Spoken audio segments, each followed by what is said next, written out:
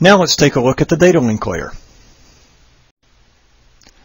The Data Link Layer provides the following features: framing, control codes, optional data link confirmations, addressing, and error detection.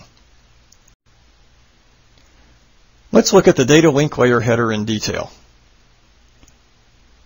The data link header begins with the 0564 framing characters, followed by the frame length, a control code, destination and source addresses, and CRC bytes that are added to the end of the data link header.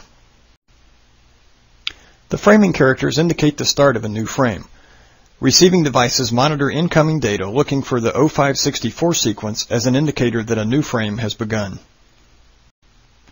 The length indicator indicates the number of bytes in the frame, starting with the byte after the length character, the control field. The length does not include any CRC characters.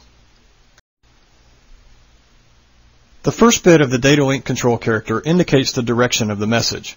The next bit indicates whether this message is from a primary or initiating station, or if it is a secondary or responding station. As we'll see later, both master and outstations may be primary or secondary stations. When the direction bit is set, indicating the frame is being sent from a master, the next two bits can be used for frame sequencing. If the message contains confirmed data, the FCV, or frame count valid bit, is set, and the FCB, frame count bit, toggles with each frame. The last four bits contain the function code, which will be explained later. If the direction bit is 0, the FCV and FCB bits are replaced by an unused bit and a data flow control bit. The function codes vary depending on whether or not the primary bit is set. This table outlines function codes and frame types when the primary bit is set. This table outlines the function codes that are used when the primary bit is not set. DNP3 uses a balanced link layer. With a balanced link layer, all devices are considered equal. This means that some sort of collision avoidance is necessary. This can be accomplished by full duplex connection so that communications may flow in both directions simultaneously without conflict, or via media access control, such as carrier sense multiple access, CSMA, or carrier detect, CD, at the physical layer. This picture shows the difference between primary and secondary frames. In the first example, the master sends an application request message and requests link layer acknowledgement.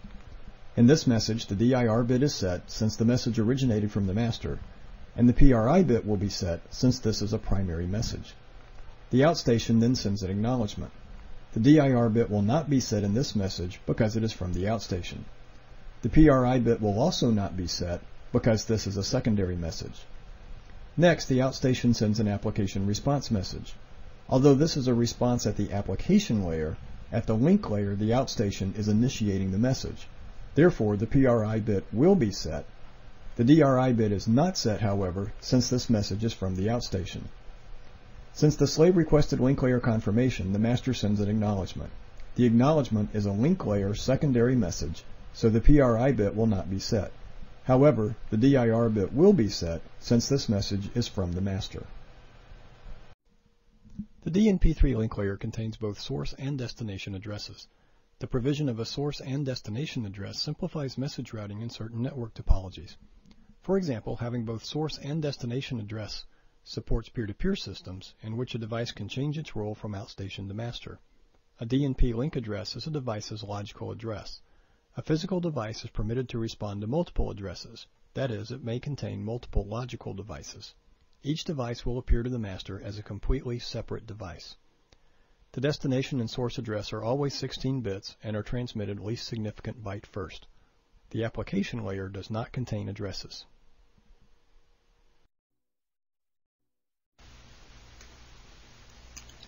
The CRC calculation is defined in the DNP3 specification Volume 4 Data Link Layer. The CRC is transmitted least significant byte first and is included at the end of the link layer header, after each 16 bytes within a frame, and at the end of each frame. The next slide provides an exercise using the Communication Protocol Test Harness to analyze link layer messages. This is followed by a short quiz to help reinforce these concepts.